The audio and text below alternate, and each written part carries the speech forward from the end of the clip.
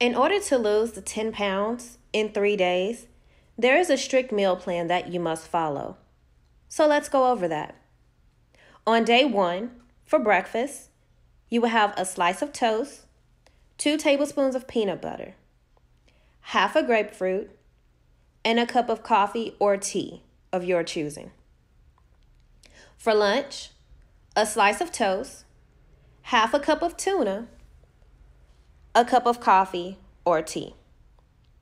For dinner, a 3-ounce serving of meat of your choosing with a cup of green beans. And for a snack, you can have a small apple, half a banana, and a cup of vanilla ice cream. For day 1, your estimated calorie intake is 1,400 calories. On day 2, for breakfast, a slice of toast, a hard-boiled egg, and a cup of coffee or tea. For lunch, another hard-boiled egg, a cup of cottage cheese, 5 saltine crackers, and a cup of coffee or tea. For dinner, 2 hot dogs, meat only, no bun, half a cup of carrots, and half a cup of broccoli. For your snack, half a banana and half a cup of vanilla ice cream. For day 2, the estimated calorie intake is 1,200 calories.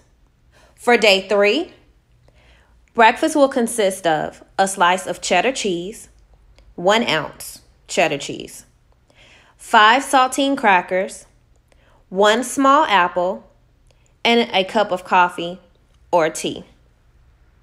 For lunch, a slice of toast, 1 egg cooked to your liking, and a cup of coffee or tea. For dinner, 1 cup of tuna, 1 cup of beets, and a cup of cauliflower. For snack, half a banana and 1 cup of vanilla ice cream. For day 3, your estimated daily calorie intake is 1,200 calories. For your reference, I have also included a list of substitutions as well as a frequently asked questions page.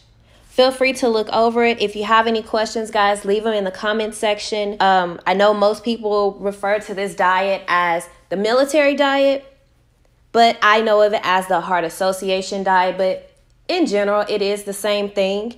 They guarantee that you will lose up to 10 pounds in 3 days. So again, if you have any questions or comments, feel free to leave them down in the comment section. Don't forget to like and subscribe. Thank you guys for watching. See you next time.